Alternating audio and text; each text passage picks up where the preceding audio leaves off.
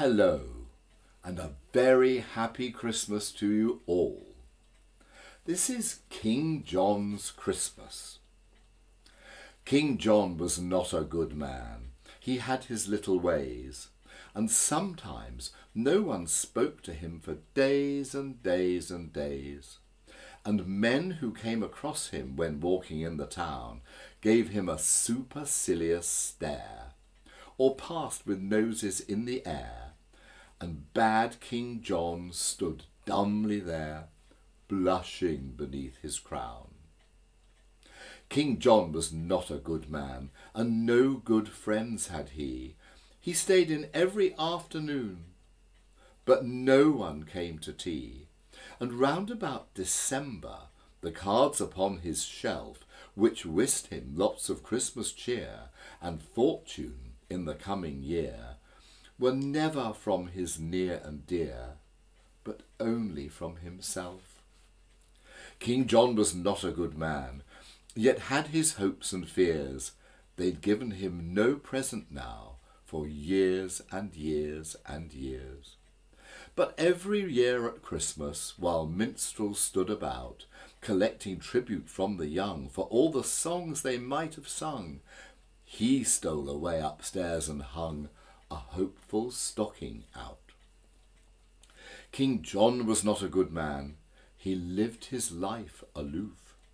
Alone he thought a message out whilst climbing up the roof. He wrote it down and propped it against the chimney stack. To all and sundry, near and far, F Christmas in particular, and signed it, not Johannes R., but very humbly, Jack. I want some crackers and I want some candy. I think a box of chocolates would come in handy. I don't mind oranges and I do like nuts, and I should like a pocket knife that really cuts. And oh, Father Christmas, if you love me at all, bring me a big red India rubber ball. King John was not a good man. He wrote this message out and gat him to his room again, descending by the spout. And all that night he lay there, a prey to hopes and fears. I think that's him a-coming now. Anxiety bedewed his brow.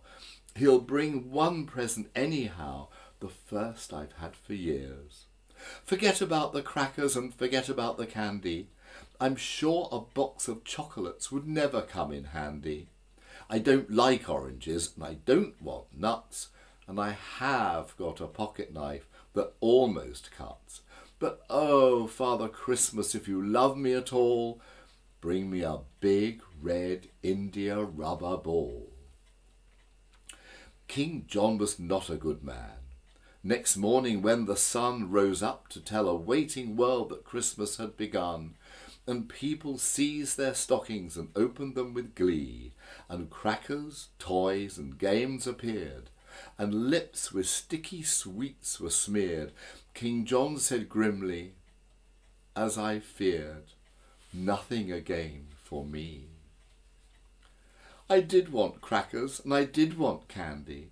I know a box of chocolates would come in handy. I do love oranges and I did want nuts, and I haven't got a pocket knife, not one that cuts. And oh, if Father Christmas had loved me at all, he would have brought a big red India rubber ball. King John stood by the window and frowned to see below the happy bands of boys and girls all playing in the snow. A while he stood there watching and envying them all, when through the window, big and red, there hurtled by his royal head, and bounced and fell upon the bed, an India rubber ball. And oh, Father Christmas, my blessings on you fall, for bringing him a big red India rubber ball.